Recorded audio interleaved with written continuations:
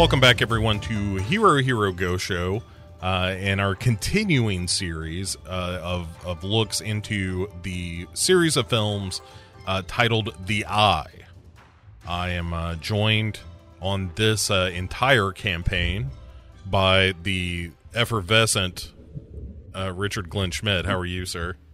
I'm feeling very effluviant, so thank you. Oh, Glad to be here again. I think I have some effluvia. Effluvia. Ask your doctor if effluvia is right for you. All right. Look, we got to keep this on the rails at least for a minute. So, What I would like to do before we begin our look at this film is do a little bit of a last time on Hero Go Show, because we have watched the Eye 1 and 2. You can check out those episodes on the feed right now. These are all directed thus far by Danny and Oxide Peng, who are twin brothers, who were born in Hong Kong. They both have worked in films separately. Oxide Peng generally worked as a colorist before they started directing films.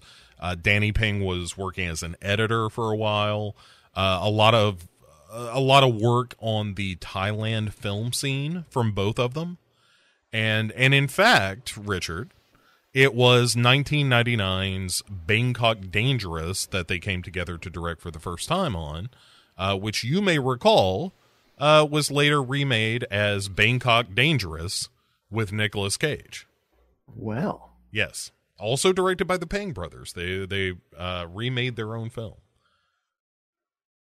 So, I'm trying so hard to remember if I've seen either the OG or the Nicolas Gage. Mm-hmm. I don't know if I've seen those. Charlie's Angels, directed by Nick G.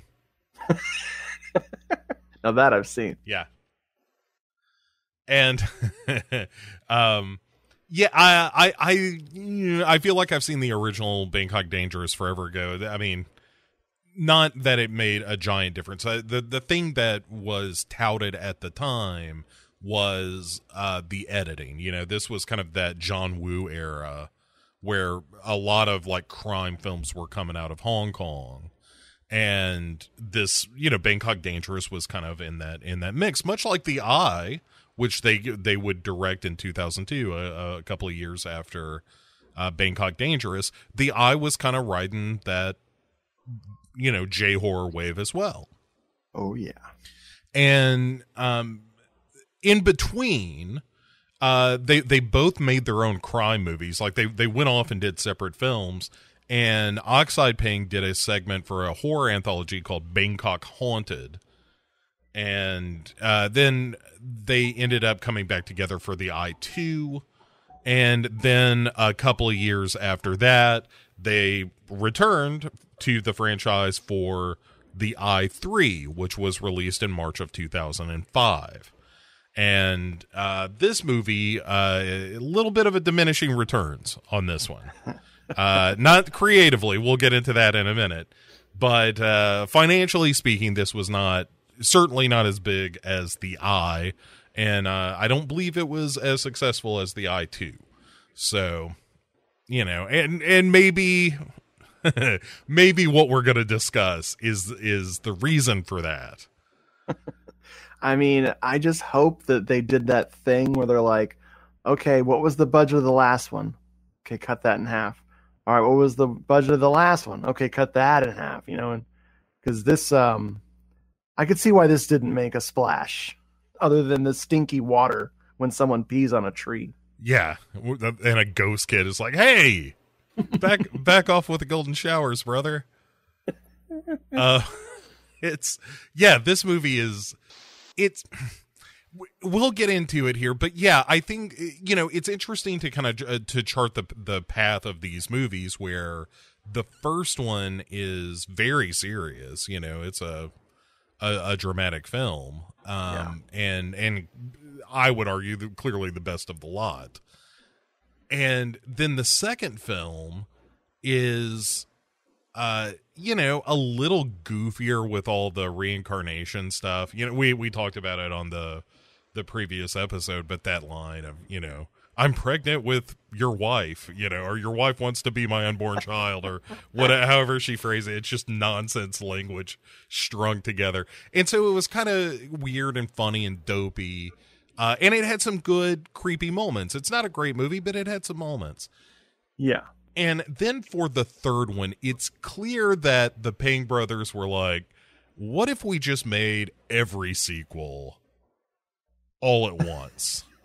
We have not a pamphlet, a big old notebook. I don't know why pamphlet was in there. They have a big old notebook full of sequel ideas. And now they have, like, no ideas. Because, like you said, they just stuffed them all into this one freaking movie. This is an anthology film. It really, yes, it very much is. It was called alternately the I-Infinity and the I-10. And the I-10 for the 10 ways that you can see a ghost, but also it's like, well, it's kind of the I-3 through 10. Yes. And then towards the end of the movie, they try to make it all kind of hang together with some crazy story about people getting lost in the spirit world in the further. Brother. Which in fairness, this predated Insidious. So if anyone was ripping off anybody, Insidious ripped off the I-3, which I like to believe is how it went down. But James Wan was watching the I-3 and he was like, this is mostly garbage, but there's something about them just waking up and wandering around an empty set that I like. He's like, man, I'm going to get my Bangkok dangerous lawyer on you guys. Yeah. It's a real something. But all right, so let's get into this movie, which opens with kind of the tone setter of the film, which is this kind of exorcism ritual where it's a bunch of like Buddhist monks all surrounding this woman who is floating in midair. They're chanting and trying to get her, unpossessed and whatnot. And then, Richard, out comes her tongue. Oh boy.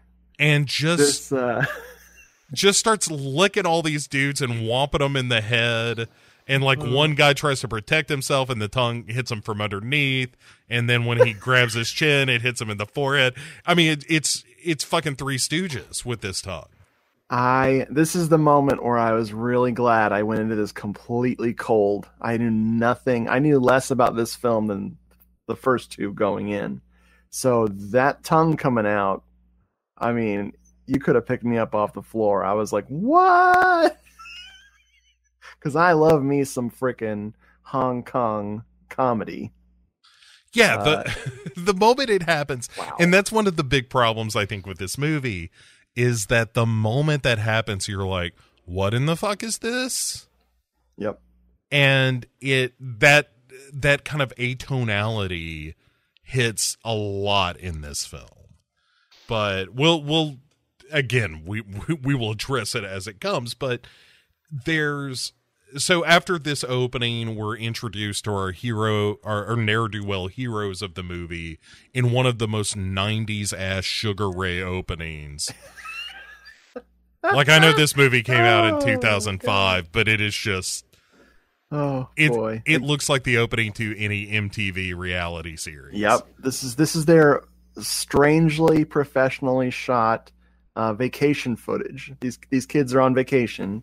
And yeah, they get title cards. Each one gets a title card. Like April, May, Ted. Like, I'm like, dude, this is so cute. I both love and hate the fact that the girls in this movie are named April and May. April and May. On the one hand, easy for me to remember. On the other hand, just stop it. Another winning joke. Another like slam bang, slam dunk, if you will, slam Bangkok dangerous fucking joke. You're right. One of the problems I think is that this is just the broadest kind of comedy, And it's a very, like, it feels like it was meant to appeal to a Western audience, but it's a very, you know, it's like a removed look at here's what we think American audiences will laugh at. Oh God. And just missing that target by a mile. This was a year worth pointing out. This is the year after Shaun of the Dead. Right. And so I think there are actual moments in this movie that are 100% inspired by the success of Shaun of the Dead. And I think a lot of the comedy in this is like, oh, horror comedies are big right now, so let's do one of those. I don't know. I think this is from a sincere place in their heart. Yeah, no, that's the other thing, is this movie feels cynical in a way. Yeah. Like the second one kind of did, of like they felt like they needed to make a sequel. This feels like you said, this is just a notebook of random shit that they had written down and decided to string together. And some of it works, but none of it hangs together, but some of it kind of works individually. There's one sequence in particular that I think is pretty good that we'll get to, but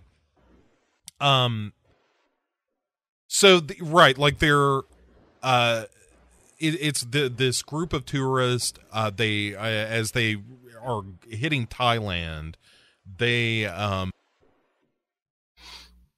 up passing an accident on the road, at which point the vehicle slows down and you see this girl get into the truck with them, and then it pulls away, and one of the guys, Teddy, is one of the lunkheads.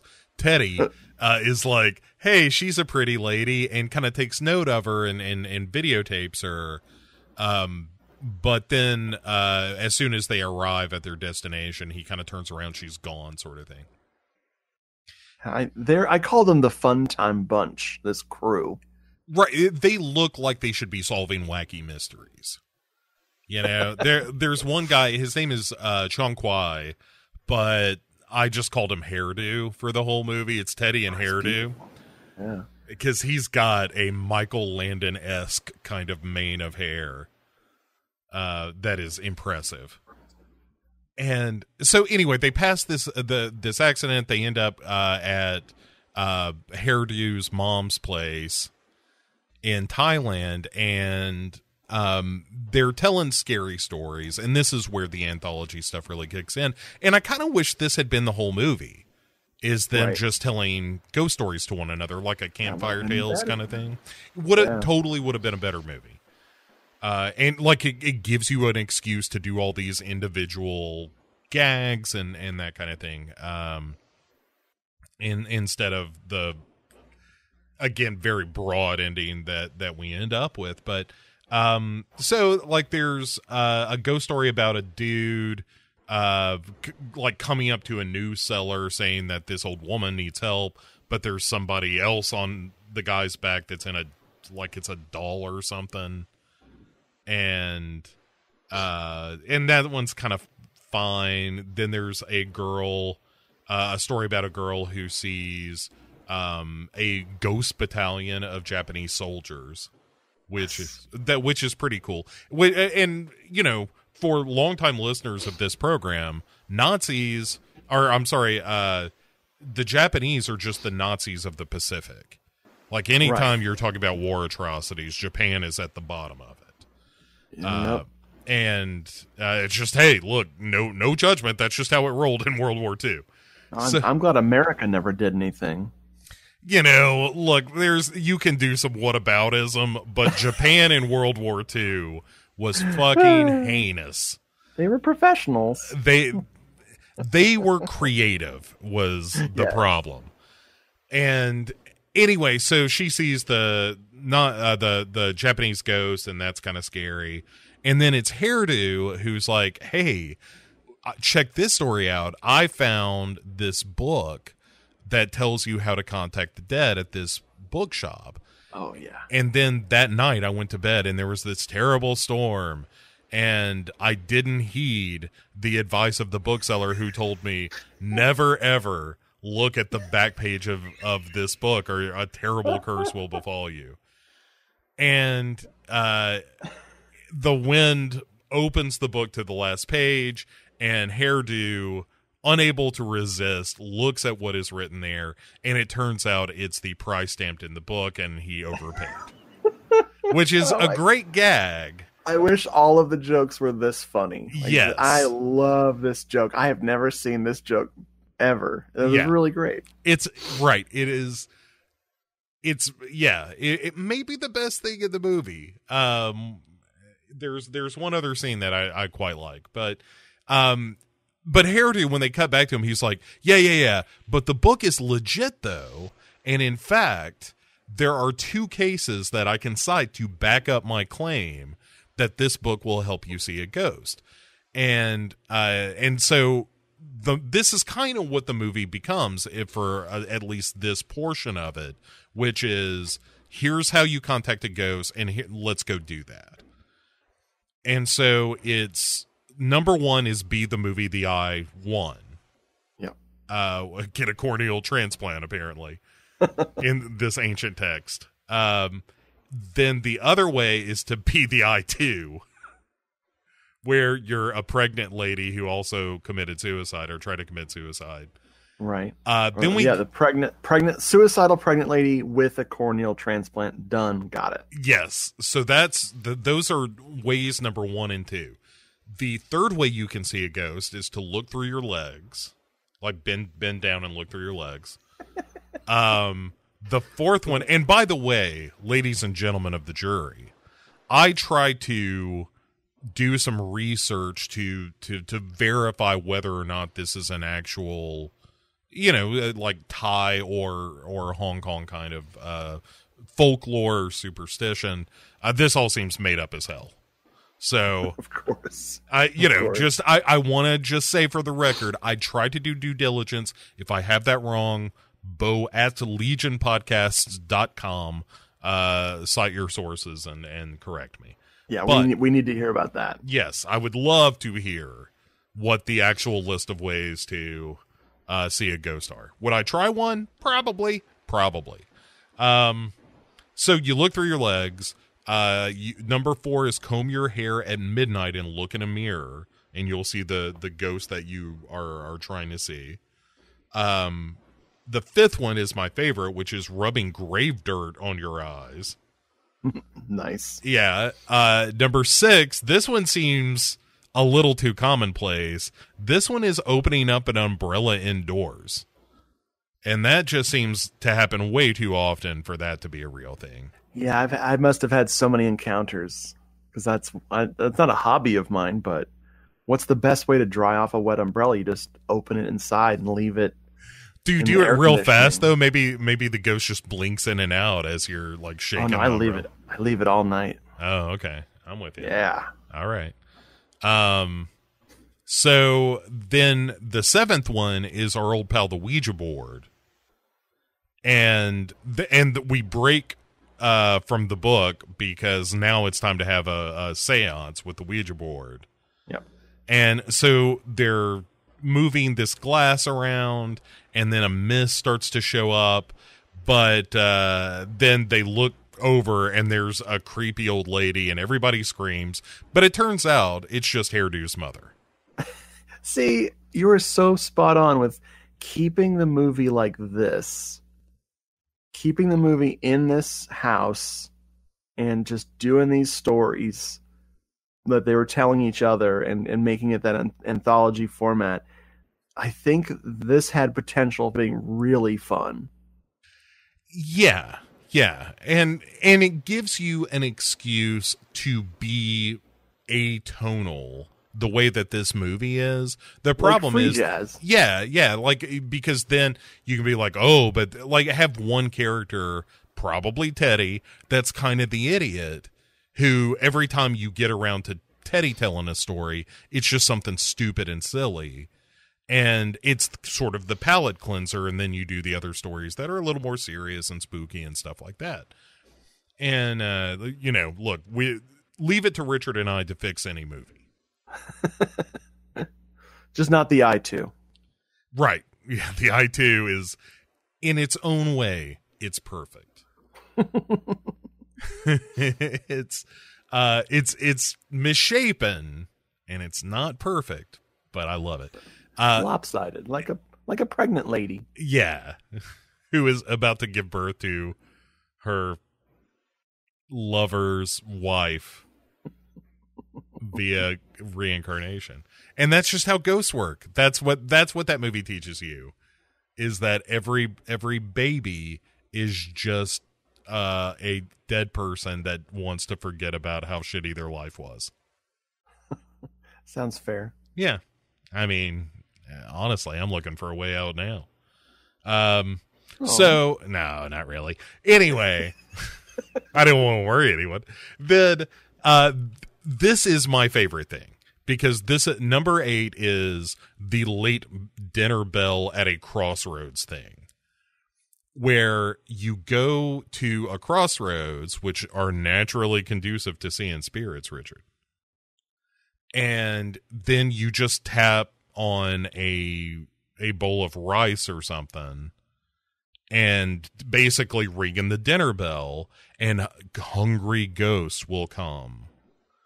And there's this whole bit where they're like banging on the bowls and ghosts are starting to appear. There's one girl, April, who doesn't ever see one, but like one dude, I think it's Teddy, breaks his bowl, so he starts using his teeth so that the ghosts don't eat him or something. And I call this the jack off game, because they keep showing everybody from just the chest up, and their arms like furiously doing something. Right. You needed like a hand check. Everybody, hands above the table.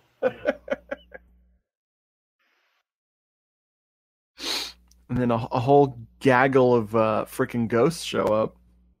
Yeah, and the disappointing part about this whole scene for me, because I think it's kind of neat and just interesting, and it's when they look up and there's a lady ghost just descending from above them, drooling on hairdo.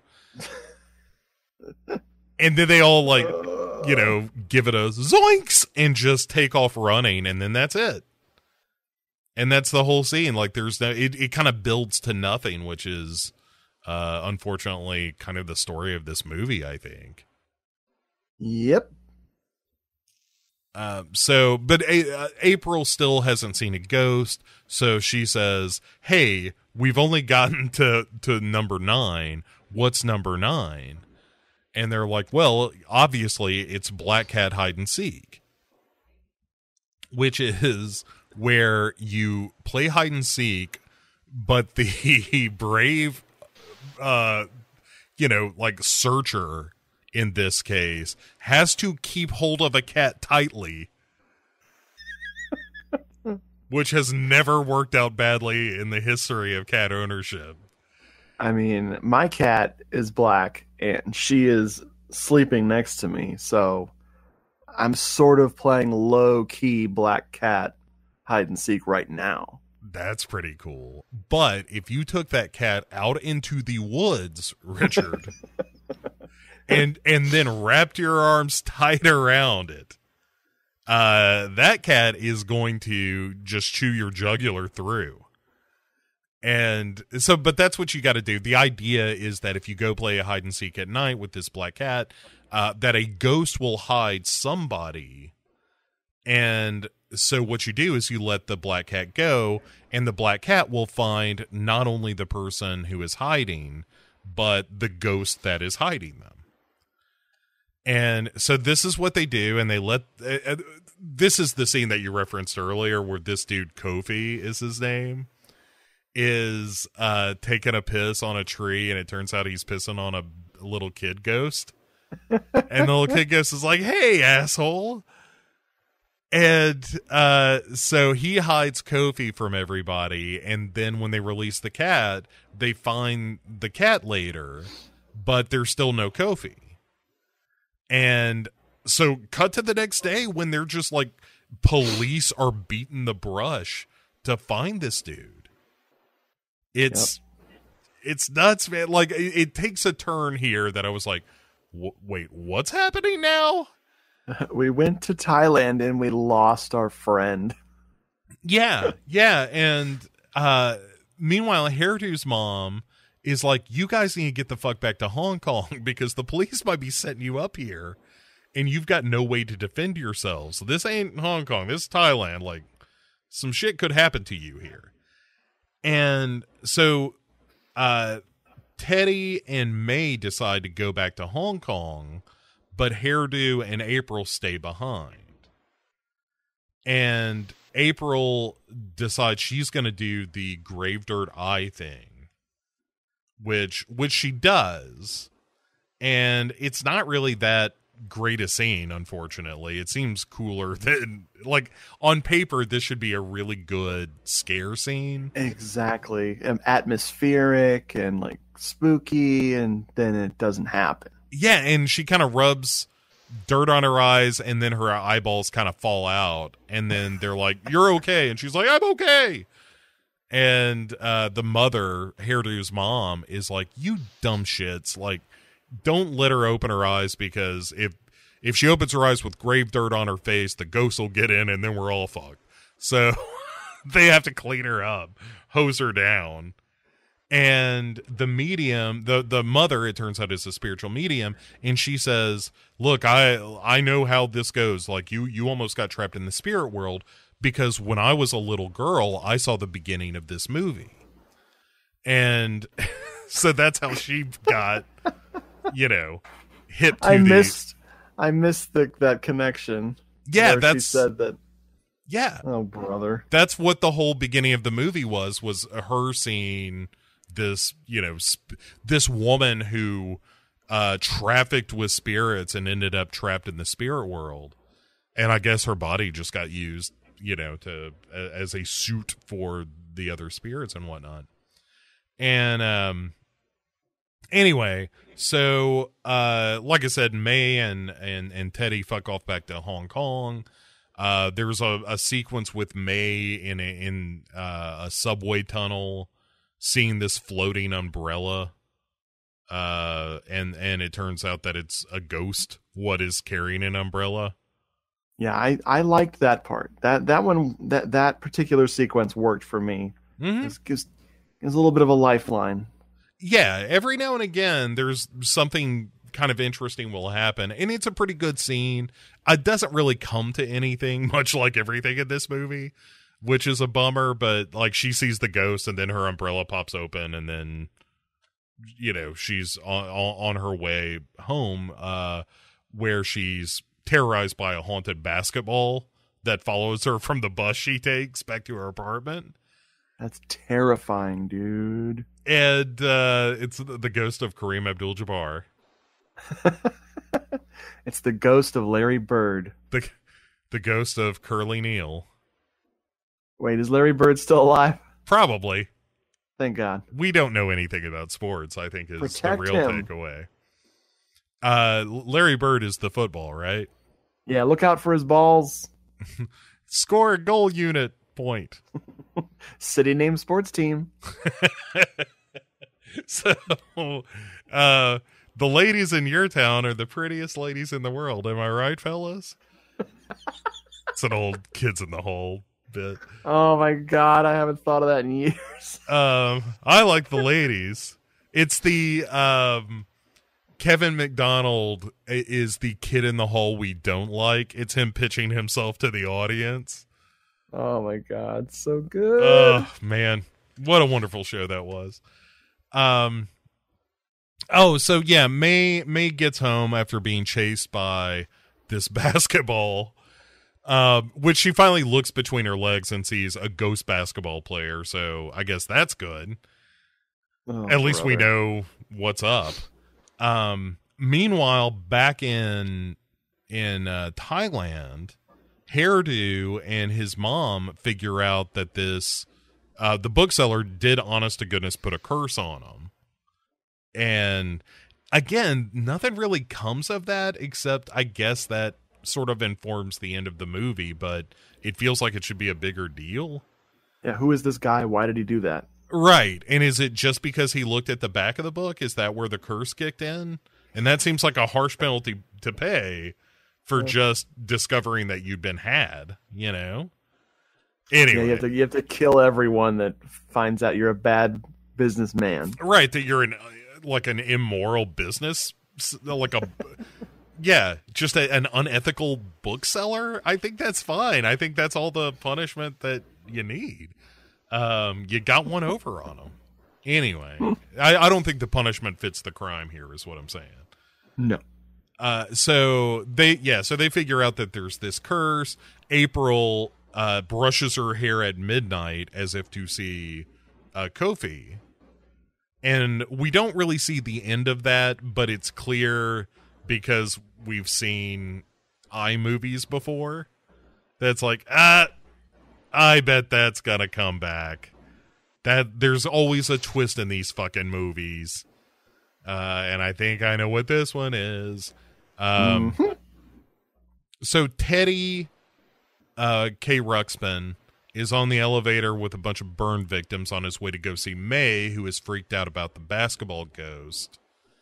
And one of my favorite moments of this movie, kind of the meta moment of the film. Oh, here it comes. Oh, yeah. Where this creepy kid is like on the stairwell as Teddy is running away. And he says, "Hey, mister, can you help me find my report card? My mom will be mad if I don't find it." And you're like, "Oh, it's the ghost from the other movie." And Teddy, also thinking it's the ghost from the other movie, fucking like crane kicks this kid in the chest, who it turns out is totally a real kid. Holy shit. Turns out not a ghost, and this kid flies against the wall. Oh. And is like, clutching "Hey!" his chest. Yeah. It's kind of wonderful.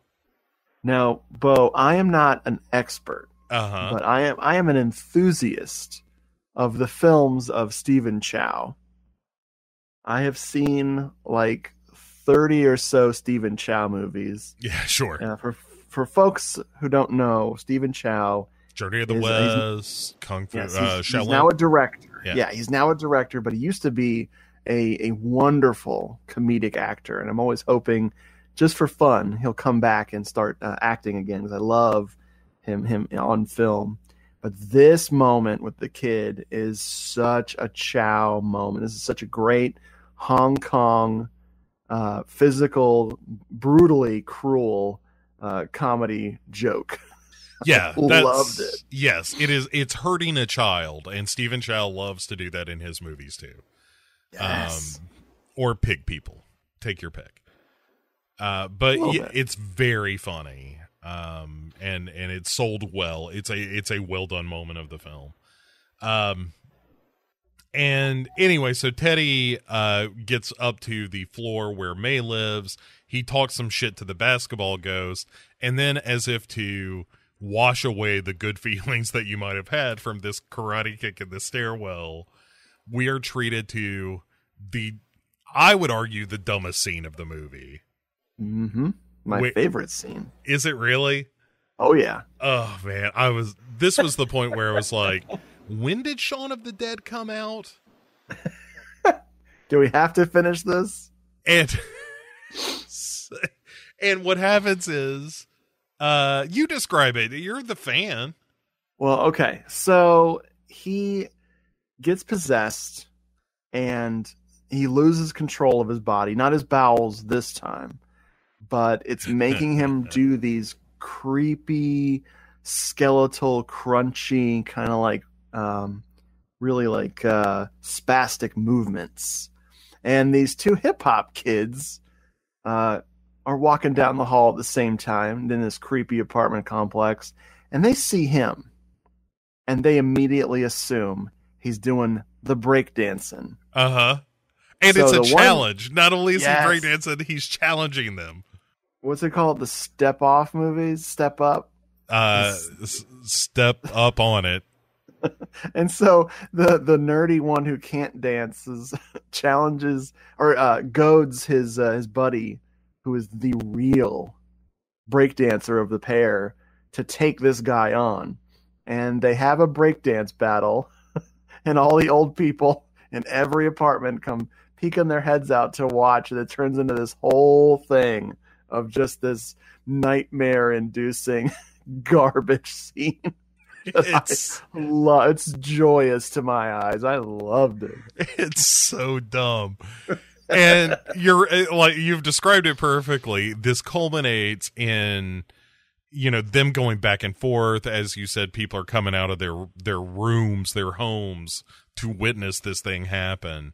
And then Teddy walks up the wall and stands on the ceiling and turns around and faces them. And then everybody is like, fuck this, and then runs off. Which rightfully so. That is the proper reaction to that. And anyway, then he kind of comes to. He falls and comes to. And there is the girl from the bus at the beginning of the movie. And he grabs her, and she's like, how did I get here? And he's like, don't worry about it. Come with me. And he takes her into May's house. And it turns out, Richard, that it was she who was the one who died that day. She's been a ghost all along. Yeah, my notes tell it says girl on bus was ghost. Uh-huh. Wow. That's right. And yeah, because May is like, do you see her right now? And there's the gag where he looks between his legs and sees her there, and he screams and everything. It's all very stupid. And coming on the heels of this dance scene, you're just like, I can't take any of this seriously. How dare you try to scare me after that scene? I need a scene where just people go to a restaurant and sit around and talk before you try to scare me again. You gotta reset the table. I can't. It's whiplash inducing. This change between comedy and a scare. Anyway, they realize, oh shit, we're fucked. We're haunted by ghosts. We can't get away from this thing. We got to go back to Thailand and try to get Hairdo's mom to fix this up, because on account of being cursed real good. And so they do. They go back to Thailand after. Oh, by the way, the bus ghost sees video of herself and then realizes that she's dead, I guess, and then goes into a white light again. Makes as much sense as anything else in this movie. Yeah, she's very narcissistic. Yeah, right. She reaches nirvana by realizing, I really was pretty hot. I look good on camera, even as a ghost. I mean, as a corpse. You know what? It's a shame that we can't send this to Hollywood, because I think I could have gotten some parts before I was just parts. Remember me. Remember how hot I was. Right. Remember my perfect breasts. Anyway. None of that happens. Probably would have been a better movie. Yeah. We do go back to Thailand, where we now investigate number 10 on the list of ways to contact the dead, which is called The Last Frontier. And which is, you have to dress up in funeral clothes and lie down like the dead and fall asleep. Yeah, why not? I mean, I'm just making sure I have that right. That's what my notes say. Yeah, you gotta fit in. Gotta fit in with the corpses wearing those used funeral clothes you got out of the coffin. It's a fake it till you make it for dead people. Why do I have imposter syndrome for corpses? They're gonna find out I've never been dead at all. Oh. So May and Teddy is like, hey, I can't fall asleep, and May just decks him and knocks him out, which I like. I appreciated that as well. Yeah, anytime Teddy needed to get hit more in this movie, quite frankly. That would have been also made it a better film. But they go into the further from there, where they're surrounded by further ghosts. And this is where we take a turn into the hard stupid. because their bad breath question mark Oh man. or just their living breath or something keeps the ghosts that are surrounding them away. This is relevant to the pandemic. Because you got to wear your mask, and you're like, whoa, what is that stench? And you're like, oh, that's me. I'm repulsed by my own breath. I'm a ghost. What I like to do is soak my my cloth mask in Listerine, so that while I may get some stench outside the mask, everybody thinks it's all just, you know, roses and petunias. See, my mask is just a bag full of spray paint. That's a great idea. That's like when I came up with the idea of giving up sacrifice for Lent. See, these are money making ideas here. As Sean Penn said in Dead Man Walking, looking for a loophole. Anyway, I didn't even know he was in that. yeah, the Susan Sarandon movie. Yeah. Dead Man Walking. Yeah, I was thinking of Dead Man with Johnny Depp. No, yes. I don't think he is in that. No, he's not. Somebody help me. I'm in the I3 forever. So, anyway, we're just avoiding what's coming next, which is they get winded or something where they're like, boy, all this breathing is tough. And I just can't do it anymore. And so Teddy, of course, decides to squeeze out a fart. Because, hand to God, people, this is not a Noboru Iguchi movie. This is not your zombie ass splatter undeads. Which is where you would expect to find this kind of fart humor. Oh my God. But, you know, that's a movie that at least tells you right up front, there's going to be a lot of farting in this movie. This snuck it in on you. All of a sudden, we're farting to keep the ghosts away. And then to get us out of this nightmare, Kofi just shows up from behind this ghost kid. And he's like, hey, what are you guys doing here? I've only been gone an hour. And they're like, motherfucker, you've been gone a month. We're in the spirit world because of you. And then some ghosts start to surround him again. And they're like, hey, Kofi, you just got to breathe at these guys. And then if you run out of breath, you just fart on them. And then again, yeah, hey, if it worked the first time, let's just have another character show up. Here comes April out of nowhere. And she's like, oh, hey, I'm here too. Let's get away from all these ghosts.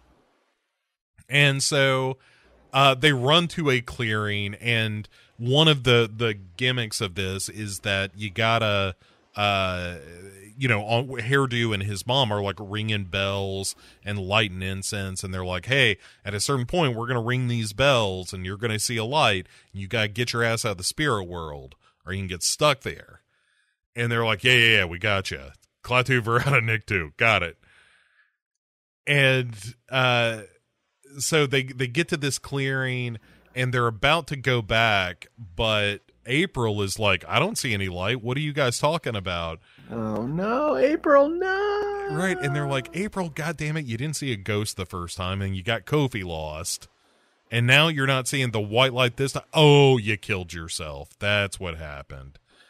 And so we get the flashback where the night that she did the combing her hair at midnight, she ended up cutting her wrists on account of losing Kofi. Not worth it. Gonna go ahead and say, not worth it. Also, feels like something that Hairdo would have known. Like, I know he says, like, oh, April's missing too, but it's like, where did she do this? Where does she stand? She didn't live in Thailand, right? Like, she was staying there. And they don't have her motel number? Anyway, I just have some practical problems with the further section of this film. But anyway, they stick around and just jabberjaw with April for a while about whether or not they should stay or go. And Kofi is like, I'm going to stay here in the ghost world with my girlfriend. I guess that means I'm dead now? Yeah, why not? Or something. I wonder if he just ages in the spirit world until he dies and then becomes an old ghost. It reminds me of Idle Hands, where they were too lazy to go into the light. Right, yeah. They're like, fuck it, it was really far. So, yeah, it's a real, like, where do we have to go? 30 feet over there into the light? Ugh. I think I'm just gonna stay here with April. She's got the kind of give up spirit I can get behind. And so, sorry to all the suicides out there. Then they're a big demographic for us. I don't want to alienate that listenership. Of course not. So then Teddy and May decide they're going to bounce again, and they wake up in their funeral clothes and all that stuff, and nobody's around, so they open up the doors of this bedroom where they were in, and it's the hallway of May's apartment building, and we now see the dancers from earlier in the movie kind of playing European football with the basketball. And they're like, the fuck? How did we get here? What's going on? And then the kids accidentally knock the basketball towards them, and they run through Teddy and May on account of them now being spirits. Whoa. You stayed too long. You fucked around and talked to April for 10 minutes while the white light was going on and they were ringing bells to beat the band. What did you think was going to happen? They told you not to fuck around, and you fucked around. Sorry, I feel like this is one of those cases where the punishment does fit the crime. Yeah, nobody was smart enough to escape their much-deserved fate. Right, all you had to do was, as soon as you ring the bell, like when April was like, oh no, it turns out I've been dead all along. Like, oh, that sucks. See ya, April. Bye. Yeah. I believe it's see ya, wouldn't want to be ya. Right, take it sleazy. And then you're gone, man. You're out of there. Anyway, so Richard, we get that ending, and then we cut over to Hairdo's place, where the mother is standing over their still sleeping bodies, and it's just like, yep, that curse was something, all right. We just could never overcome it. Thanks, Mom? She's supportive. I mean, she's a realist, I guess, of like, yeah, they were fucked. I mean, we told them, and she did earlier in the movie. She was like, you guys keep fucking around with this black magic. You're never going to get out from under it. Like, it's going to kill you. And that's exactly what happened. She's the only character in the movie that is sensible. Hey, there's a reason she's old. She's right. Smart. Yeah. Old people are smart. They know how to dodge a curse. Like, that's the reason I'm getting up there. You know? When somebody's like, hey, don't open the back page of this book, I'm like, you got it. I'm throwing the book away. I'm not even going to buy it. I don't want a curse book. Stapling it closed. Yeah. I glued all the pages shut. Now no one can look at it. I gave it to a teenage boy and said it was full of dirty pictures. Well, that'll do it. Those pages won't ever come apart again. See? I thought you were trying to get him to look, but no. Yeah, no, it's more about the seal it, spackling it shut on account of masturbation. The joke wasn't entirely clear. I'll grant you that. It was more fully realized than 99% of the jokes in this movie. So and it's more specific. I would argue. Yes. So Mom says, well, they were fucked all along. And then we cut to our bookseller, who is selling another copy of the book that we saw him, making earlier, to somebody else. It was like, how much is it? And he's like, it's about $500. Give me money. And also, you're cursed now. And I just don't know what his game is. Like, I don't know what the end game of our bookseller is, other than to just curse as many random people as he can, I suppose. He's it's a ancient Chinese word as dickweed. Some people just want to curse the world, Master Wayne. Tangerine. Yeah, it's really something. So that's the end of the movie. That is 75% of the I films. But before we leave the I3, Richard, I got a couple of things to ask you. The first is, what do you think about this movie? Where would you place it in the sequence of I films? Where, as third eyes go, yeah, how distracting and off-putting is it? Well, I gotta say, I liked it. I liked it a lot. I liked it better than 2. I really struggled with the second one. Okay. This, just because they threw all of the good ideas out the window and brought their 10 shitty ideas to the table and made them zany. I was caught off guard in a pleasant way, because I'm such a sucker for Hong Kong comedy. But yeah, this is bad. I mean, this is wildly bad, and not even like funny bad. It was just, I got through it, and I had a good time with it. And I definitely would never recommend this movie to anybody. Like, I didn't hate it. I really, really watched it for real. Yeah. I watched it twice. I did my notes pass, and I did my first pass. And yeah, by the time I did the notes pass, I was like, I'm done with this. I got through the second one. I felt the same way at the end of my second viewing of the I2 as I did the first viewing.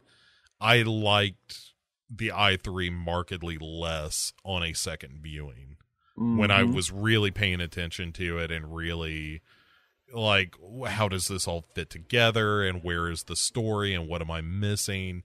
And it turns out I don't believe I'm missing anything. It's just really sloppy filmmaking. And as goofy as it is, and as like there's a spirit of anarchy to it that I do kind of respect.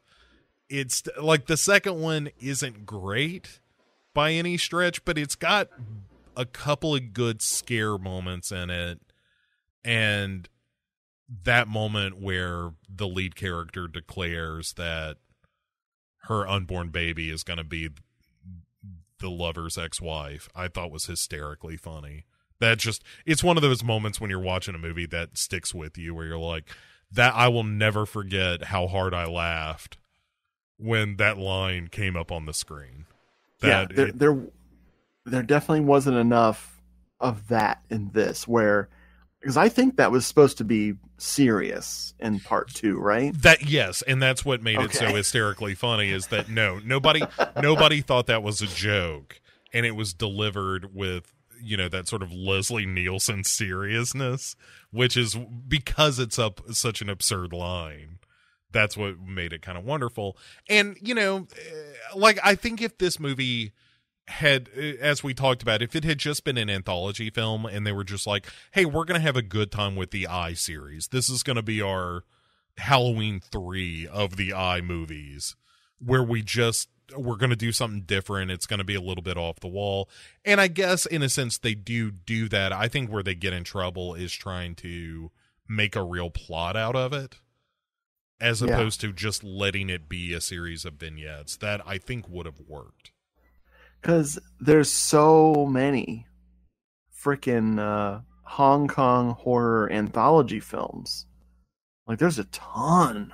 So you'd think that maybe they'd get the hint, or I guess they were sick of that, so they thought, oh, we could tie this together. This will all go together great. Yeah, I don't know. I'd love to hear the two of them talk about the inspiration and be honest about it. Like, not just we had, We didn't want to do one unless we knew the story was right. I don't want any of that shit. I want somebody was going to make one. And we figured it might as well be us because we had a notebook full of random shit. And we thought we could turn it into a movie, and it turns out we couldn't.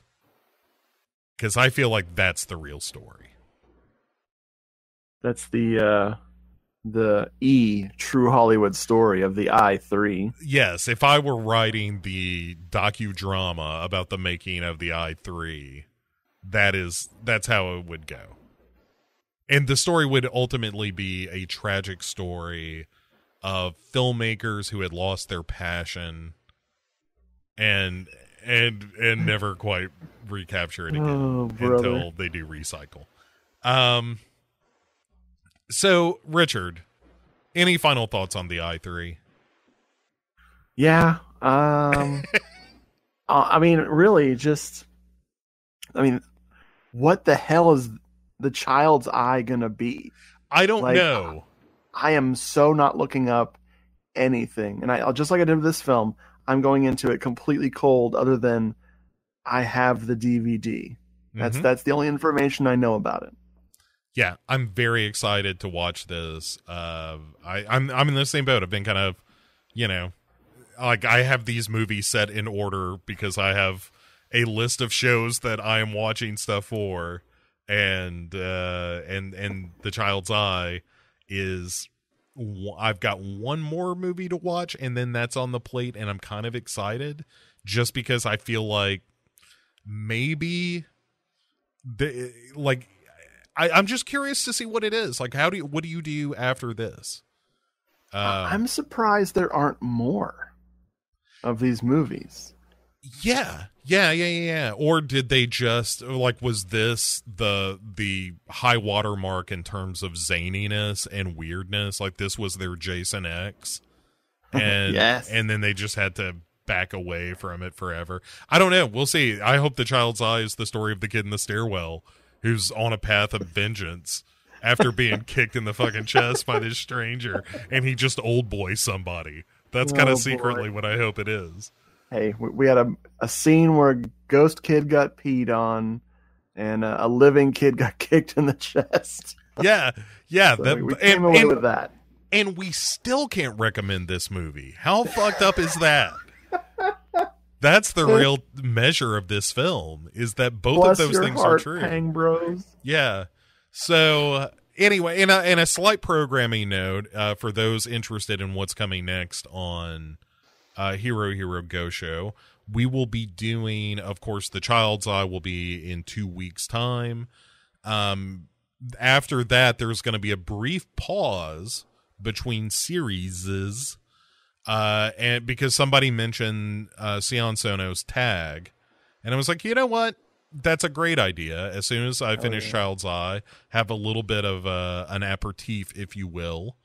That's a look at Sion Sono's Tag, and then I think we're going to jump right back into another series, with a co-host or guest yet to be determined. But I think next on the plate is One Missed Call. I think it's time to do those movies. Nice. Yeah, very right. Nice.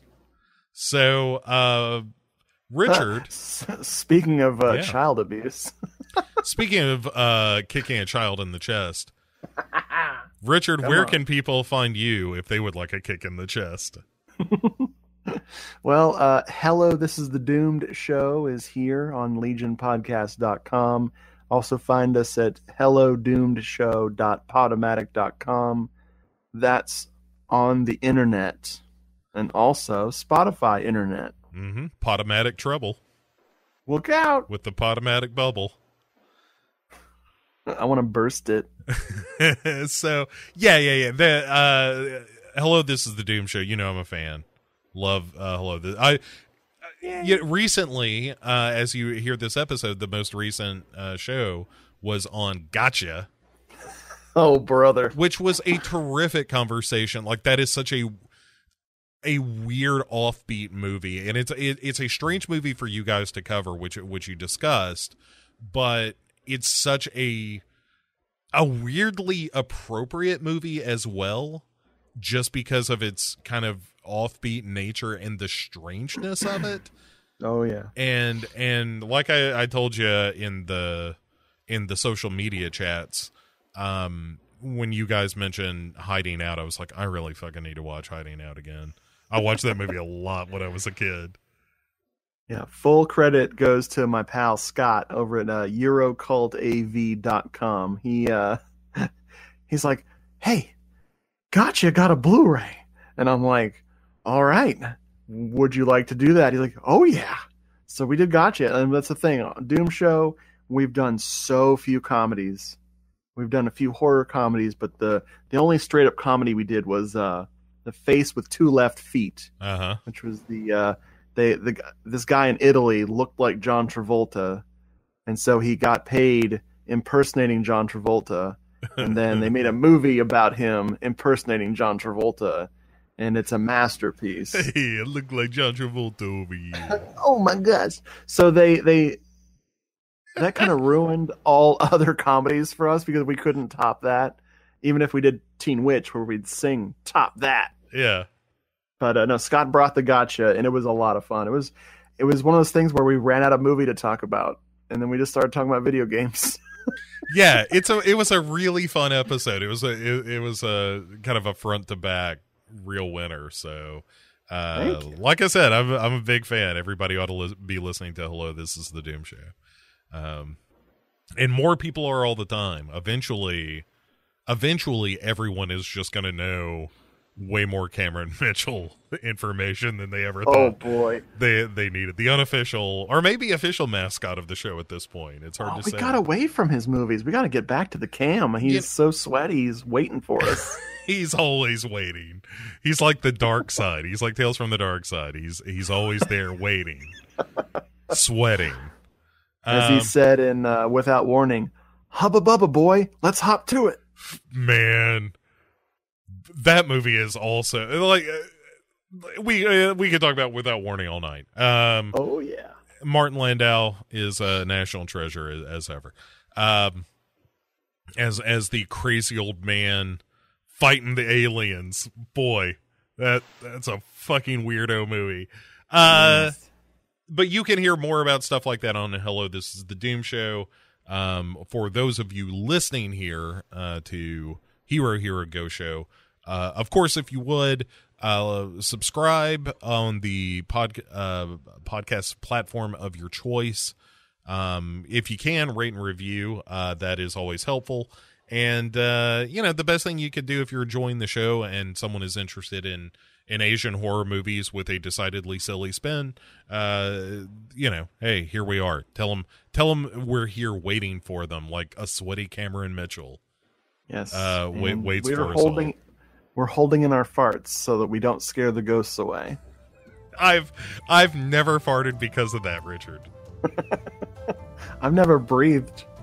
Wow, that's commitment. Yeah.